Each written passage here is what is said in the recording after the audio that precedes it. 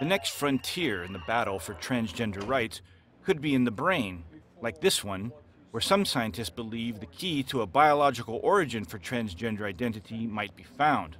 The science is not yet settled, but neuroscientists are finding leads in brain structure and function. I'm Reuters correspondent Daniel Trotta in New York City. The latest scientific research indicates that being transgender is largely biological, potentially upsetting the legal battle over transgender rights and upsetting both transgender advocates and their socially conservative rivals. A definitive biological cause would upend the argument of social conservatives who say that being transgender is largely the result of social factors. But at the same time, the whole line of inquiry is making transgender advocates squirm. The trans community is concerned about stigma.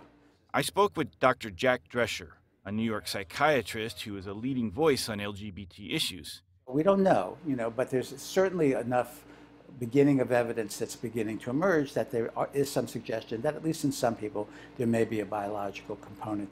Other scientists are hesitant to declare a definitive origin to being transgender, mindful of the myriad biological complexities between cause and effect. Transgender advocates worry that if a cause is found, those opposed to transgender rights could propose a cure, opening the door to so-called reparative therapies, similar to those that attempt to turn gay people straight.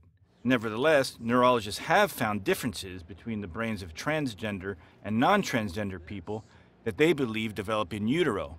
Studies and research are scant because of small sample sizes of transgender brains. Dr. Haroutunian runs the Brain Bank jointly operated by the Mount Sinai School of Medicine and the Veterans Administration. He has spent most of his career on the preservation and study of post-mortem brain tissue, an invaluable resource for researchers.